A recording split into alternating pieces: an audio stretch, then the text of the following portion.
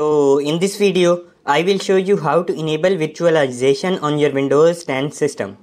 Follow these simple steps to set up the Windows Virtual Machine platform and enable virtualization in your Windows. First, go to search bar and search for settings.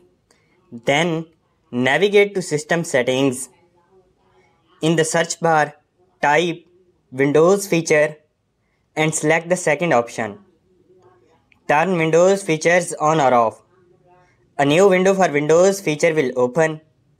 Here, ensure that the Windows Virtual Machine platform option is checked.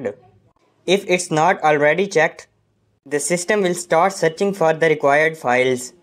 Allow this process to complete. Once it finishes applying changes, it will prompt you to restart your system, as these changes take effect after a restart. So restart your system. After the restart, press Ctrl Alt Delete together to open the Task Manager. Go to the Performance tab. Here, you can see that the virtualization status of my hardware is still disabled. No worries, in the final steps, this issue is going to be fixed. Restart your system again. Before the system starts normally, enter the BIOS settings. For my Lenovo laptop PC, the BIOS key is F1. Your system may use a different key to enter the BIOS. Once inside the BIOS, navigate to the security menu. Here you will find the virtualization technology VTX settings, which is currently disabled.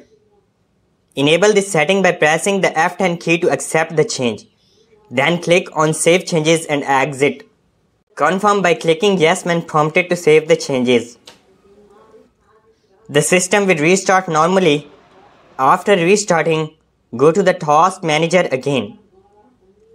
Inside the CPU section of the Performance tab, you should see that virtualization is enabled on your hardware.